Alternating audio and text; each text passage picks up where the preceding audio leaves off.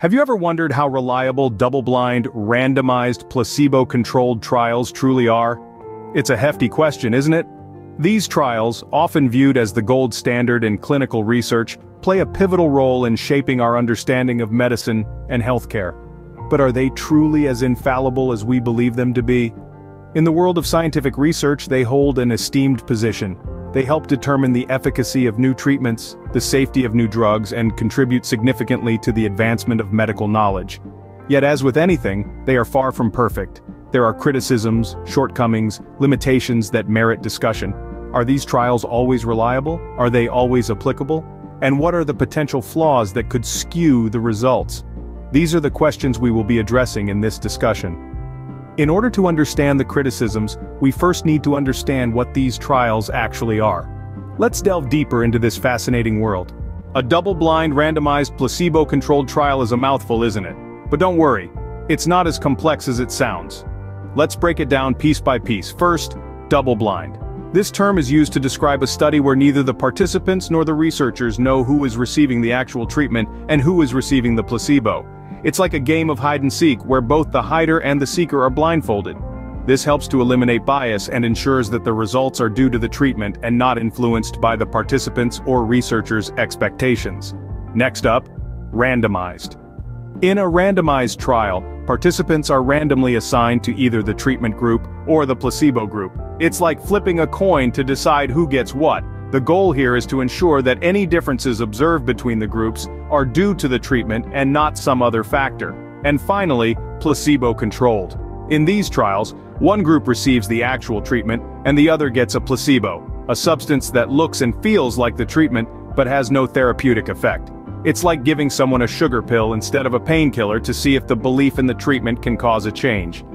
This helps to determine if the treatment is more effective than doing nothing, or just believing that you're getting treatment. So when you put it all together, a double-blind, randomized, placebo-controlled trial is a study where participants are randomly assigned to receive either the treatment or a placebo, and neither the participants nor the researchers know who is getting what. These trials are considered the gold standard in clinical research because they help to ensure that the results are accurate and unbiased. But just like everything else in life, they're not perfect. They have their own set of criticisms and limitations. Now that we understand what these trials are, we can dive into some of the criticisms and limitations. Despite being considered the gold standard in clinical research, double-blind, randomized, placebo-controlled trials have their share of criticisms. One of the most commonly voiced criticisms revolves around ethical concerns. Some argue that withholding treatment from a group of patients who are then given a placebo may be morally questionable, especially in cases where effective treatment exists. This is a complex issue, and while safeguards exist to protect patient welfare, it's important to remember that these concerns are valid and warrant discussion. Another criticism is the generalizability of the results. In these trials, researchers often select participants who are most likely to show a response to treatment. These participants may not represent the broader population. For instance, trials often exclude older adults, children, pregnant women, and people with multiple health conditions. This leads to a significant question. Do the results of these trials apply to everyone, or just a select group? Then, there's the influence of the placebo effect.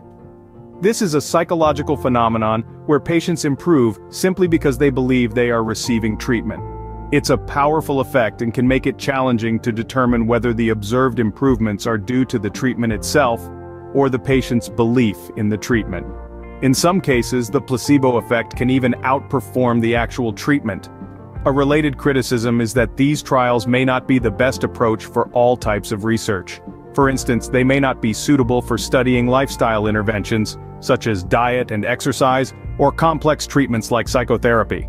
Lastly, there's the issue of funding. These trials are expensive. Often they are funded by pharmaceutical companies with a vested interest in positive outcomes. This can potentially introduce bias, as companies may have an incentive to design trials in ways that favor their products. But criticisms are just one part of the story. There are also limitations to consider. Every research method has its limitations, and double-blind, randomized, placebo-controlled trials are no exception. Firstly, these trials, despite their rigorous design, cannot definitively prove causation.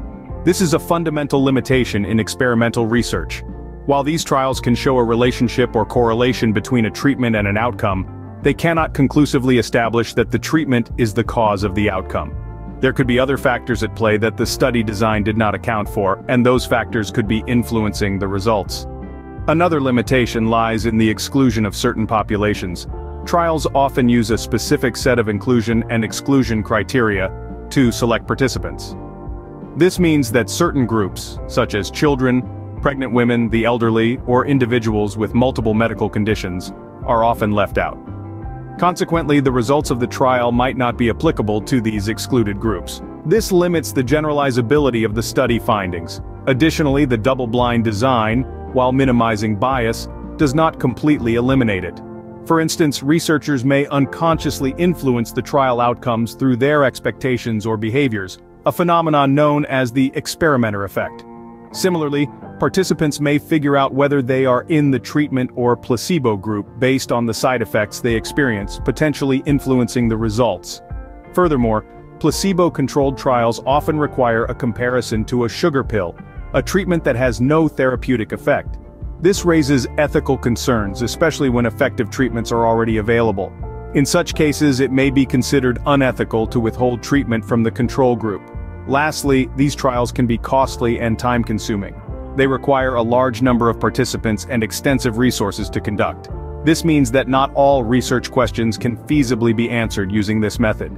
Understanding these limitations helps us to critically evaluate the results of these trials. It's essential to remember that while double-blind, randomized, placebo-controlled trials are a gold standard in research, they are not flawless. Their results should always be interpreted within the context of their limitations. Despite these criticisms and limitations, are double-blind, randomized, placebo-controlled trials reliable? This question brings us to the heart of the matter, the reliability of these trials. Despite their shortcomings, the strength and reliability of these trials lie in their methodological rigor. At its very core, this method is designed to control for confounding variables, those unpredictable, uncontrolled elements that could skew the results of a study. This is achieved by randomizing the assignment of participants to either the treatment or control group. By doing this, any impact of these confounding variables is spread equally across both groups, thus reducing their potential to bias the results. It's like shuffling a deck of cards to ensure a fair game. Moreover, the double-blind aspect of these trials adds another layer of reliability. Neither the participants nor the researchers know who is receiving the treatment and who is getting the placebo. This feature helps to reduce bias on two fronts. On one hand, it eliminates the placebo effect among participants. On the other hand, it prevents researchers from inadvertently influencing the results due to their expectations or prejudices. The placebo control group also plays a pivotal role in bolstering the reliability of these trials.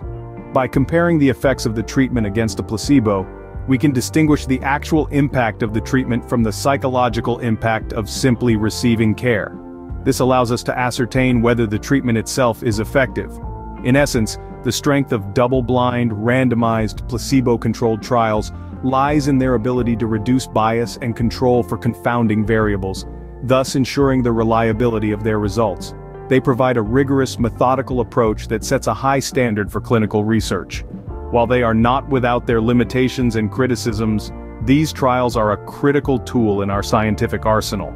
They offer us a reliable and objective means of testing treatments, ultimately helping us to improve healthcare and save lives. While not perfect, these trials are a crucial tool in our scientific arsenal. So where does this leave us? We've taken a deep dive into the world of double-blind, randomized, placebo-controlled trials, peeling back the layers to expose the inner workings of this gold standard of clinical research. We've dissected the criticisms and limitations from issues of cost and time to the ethical dilemmas and potential for bias, to the challenges of blinding and the often overlooked placebo effect. Despite these hurdles, we've also acknowledged the reliability of these trials. Their core strength lies in their design, which minimizes bias and provides the most objective results in medical research. When conducted properly, these trials offer robust data that can guide treatment decisions and shape healthcare policy. Yet, it's essential to remember that no research method is flawless. It's clear that while these trials have their shortcomings, they still play a vital role in medical research. As always, it's important to critically evaluate any research we come across. If you enjoyed this video, please like, share, and comment. Don't forget to subscribe to the channel and hit the notification bell to keep up with the latest content.